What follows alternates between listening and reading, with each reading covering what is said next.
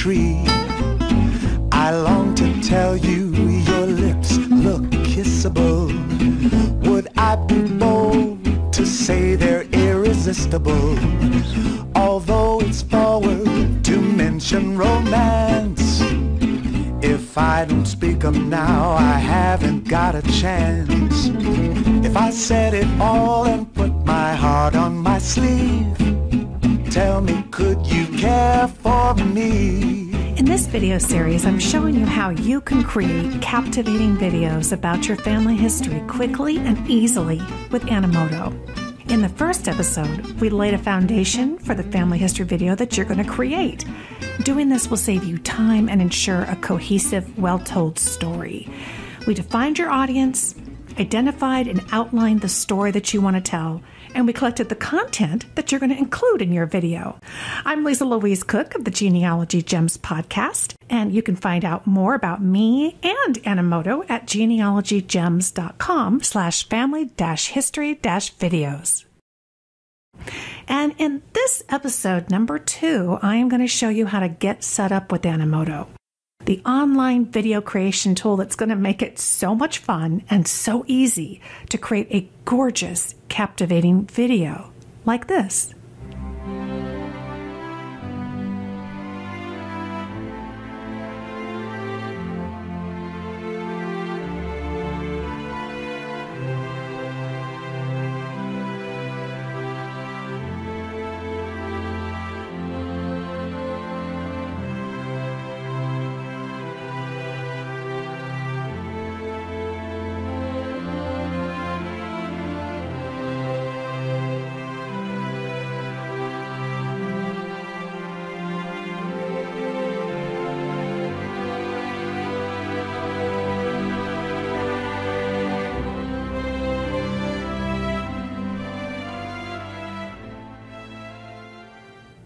So the first thing that you're going to do is to head to Animoto and sign up for an account. Now that includes at least a 7-day free trial, which gives you the full power of Animoto Pro. There's no credit card required.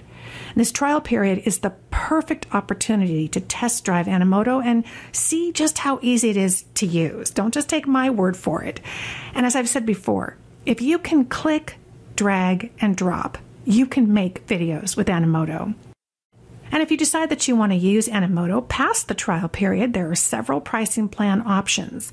You can purchase as little as 1 month. That removes the watermark. And if you've done your prep work, like we did in episode 1, you can create several videos in just that time period.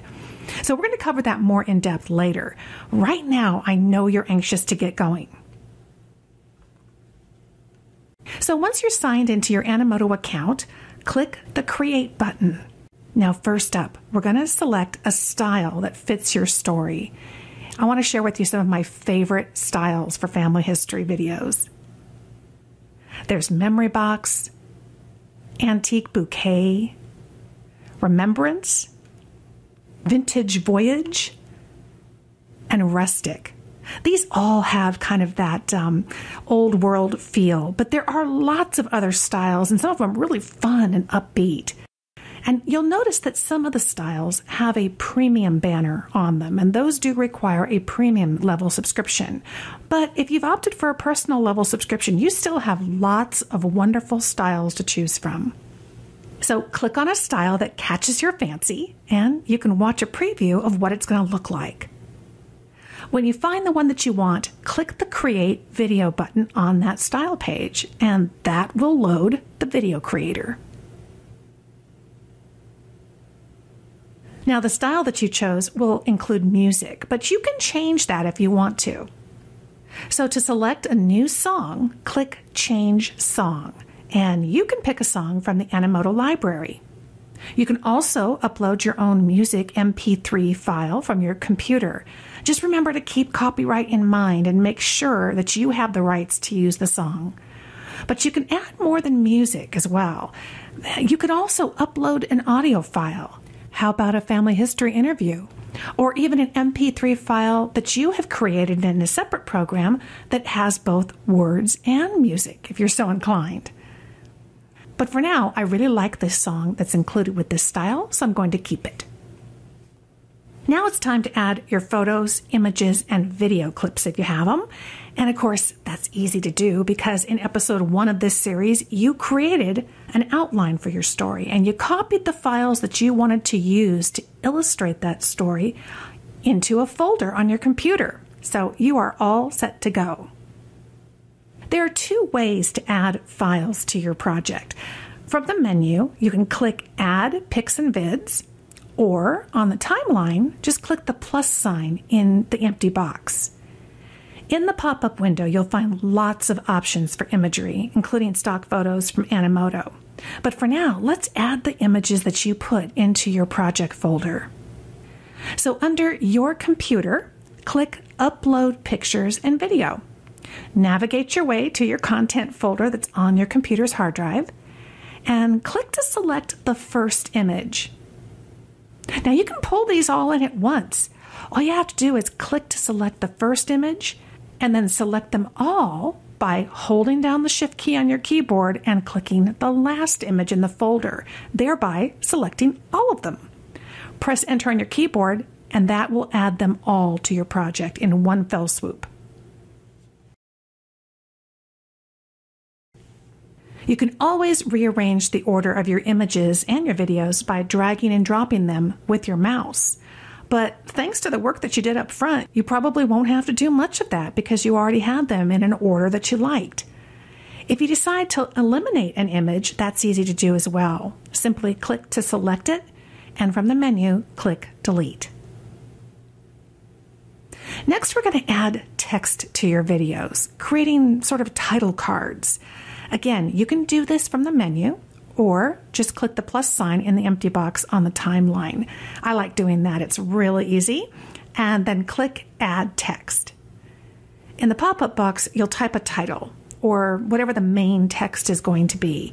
And then you have the option to add a subtitle as well.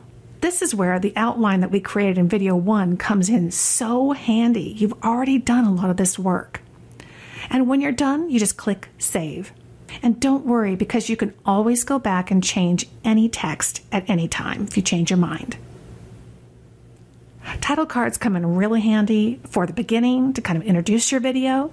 At the end, you can use it for credits or more information. And I also like using them throughout the video to transition between different parts of the story. Simply click and drag the cards into the order that you want them. You can also add text captions to each of your images. Hover your mouse over the image and click Caption under the image.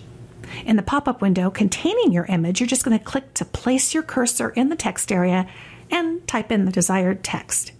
Then click Save. Now, if you have a particular image or a text card that you want to have the camera, so to speak, spend a little more time on, thereby kind of highlighting it or spotlighting it, just click to select that card. And then over here in the menu, click on Spotlight. And you'll see that it kind of highlights around the card, indicating that it's going to spend a little more time on that particular piece.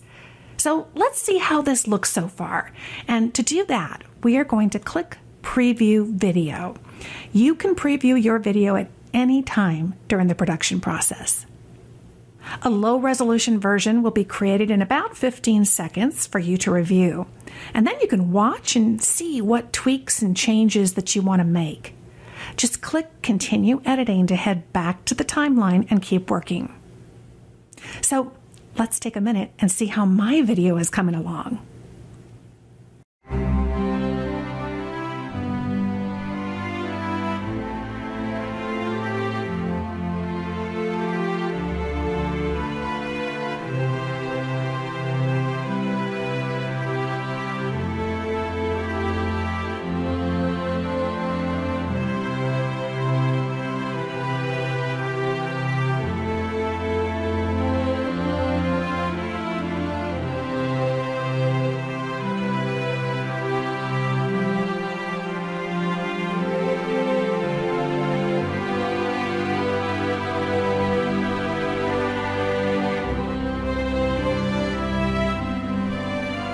already getting excited about sharing this video. I hope you're getting excited about your video projects too, just watching this. And next time, we're going to bring our projects down the home stretch and produce them into glorious, shareable videos. Now, if you can't wait and you want to jump in right now and get started, hey, go for it. Head to genealogygems.com and there you'll find a link to get you started.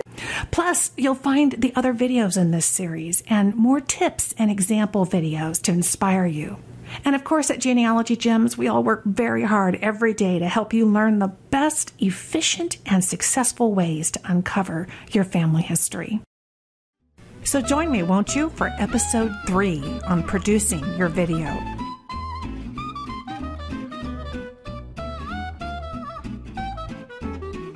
I'm Lisa Louise Cook.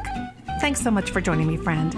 I'll talk to you soon. I should tell you about your lovely eyes. Would you just shake your head or say I'm telling lies? I long to hold you, you look so huggable. Everything about you is just so wonderful. Although it's forward to mention romance, I've got to speak up now or we don't stand a chance. Darling, I'm here with my heart on my sleeve. So tell